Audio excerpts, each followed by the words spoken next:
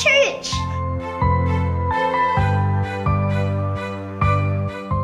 This is a school wing.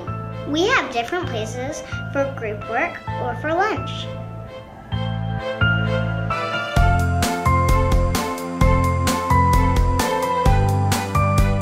Here's my classroom. In the morning, we do math and language arts. Everyone works at their own level. Each level takes a turn doing a lesson with our teacher. Our teacher knows when someone needs more help or more work. I like that we don't have to sit for too long. We get lots of recess breaks. Miss Maria says, active bodies make our mind learn. Afternoons are my favorite. First, we can get cozy. Then we do something different every day. My favorite class is art because it's really fun and you get to do crafts.